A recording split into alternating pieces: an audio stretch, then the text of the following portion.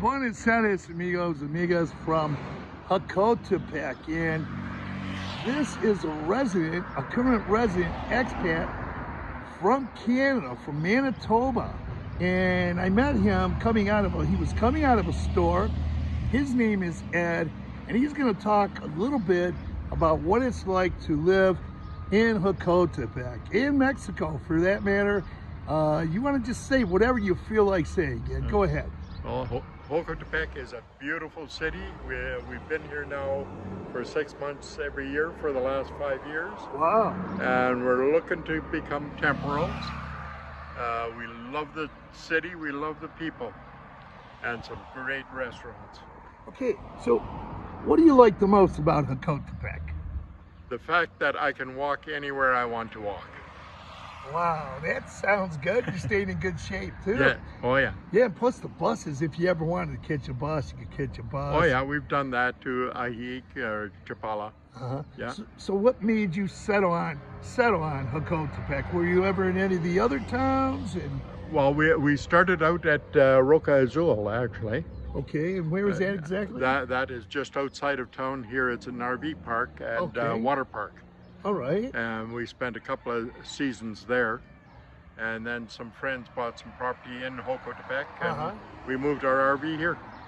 Wow. So are you living in an RV right now? Yes. Yeah. Okay. How's that? RV living good, huh? Love it. You love it. Peaceful. Quiet. Yeah, I can feel the breeze coming off the lake. Right now. Yeah, we're right on the lake.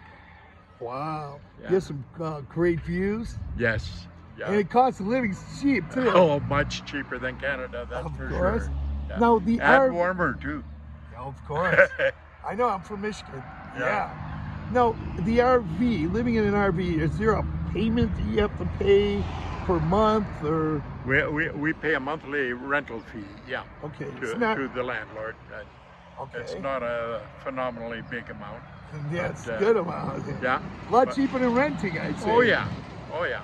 Wow, you're the first I've ever met that does the RV living out here in Jocotepec.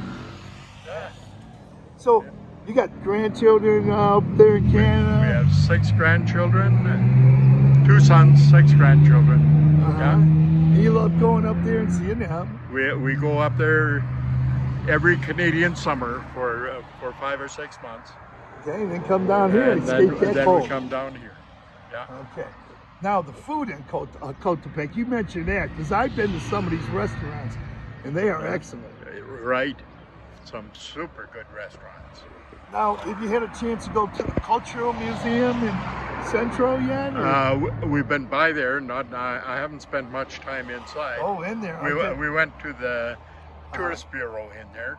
Wow. Yeah. But other than that, lately, no. I spent a lot of time in the plaza though. Yeah. Oh yeah. It's beautiful there. Yeah. Yeah, I've been through there, did some videos there too, and the cultural center, and some of the neighborhoods over there. Right. I love it. I love it. It's a beautiful city. Beautiful city. So, how many expats would you say that you're aware of live in Jocotepec? Off the top of your head. I don't know very many.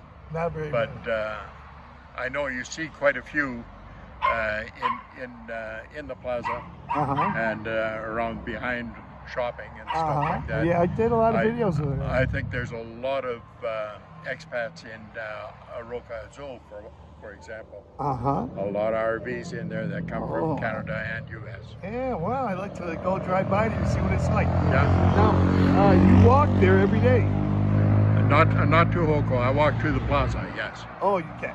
Yeah. So, or not to Roca Azul. I used to. Okay. So you get around on foot, bus. Yeah. Or truck. I have a truck here. Oh, you have a truck? Yeah. Wow. You bought that here? No. I brought it. I towed it behind the motorhome. Wow. Oh, okay. Great. You're a real traveling man. Yeah, we try to be. Okay. Yeah. Now, there was something else I was going to ask you. You've been out through the neighborhoods of Jocotepec? I have. I've walked around with it. I would say that probably On this side of the plaza, I've been down pretty well every street. Yeah, wow. I walk over to the Tiangas every Thursday. You're my kind of guy. Yeah. Because I love walking. Same here. Yeah. In January, I walked 77 kilometers. Oh, wow. Yep. That's good. That's a lot of miles. Shape. Yeah. Yeah. And then you feel more in touch with it. Like, I know when I drive, it's beautiful. Yeah. Like, I can drive down here, look at the lake, look at the mountains, go through the towns. But on foot, it's a whole different thing. Being in the community, you're in touch. Yeah. Yeah. And you meet the people walking. Yeah. Yeah. And that's the people what are friendly. They're very responsive. Yeah. Great people. Okay. Do you have a favorite restaurant in Jocotepec, or just quite a few? Right across the street. Okay, I'm going to take a look. Rene Marisco's. Oh, really? Let me get the camera over there. Okay. Watch this. Hang on. And there it is. There's his favorite restaurant right there in Jocotepec. Great seafood. Great seafood. And you were out in the store too, the small tienda. Yeah. Okay. Yeah. Bought some beer. Okay. Hot weather, need beer. Okay. Okay. Anything else you'd like to say? No, we're about ready to start heading home again, but we'll be back next fall.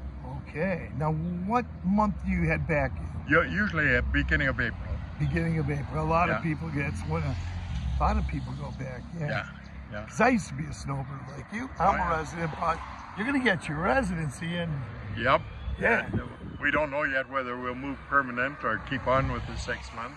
Yeah. It just makes it easier for crossing the border. You got time. Yeah. You can do all that. Yeah. Okay, I'm going to ask anything else before we close this. No, I think that's... Just telling people it's good a great living. place if you're coming to visit. Come on down. Okay, it's a great place to live. Look at the bus. It's right there. Yeah. Tons of I bet used to before I had cars, I had a car, and then I sold my other car, and I got this car you're standing by. I used to take the buses out here. Love it. Absolutely love it. Oh, yeah. Go out to the Melicon. Good service and buses and everything. Oh, well, I want to say thank you for telling people what it's like to live in Jocotepec. You're very welcome. And I appreciate it. And thanks for doing this again. You're welcome. Okay. Gracias.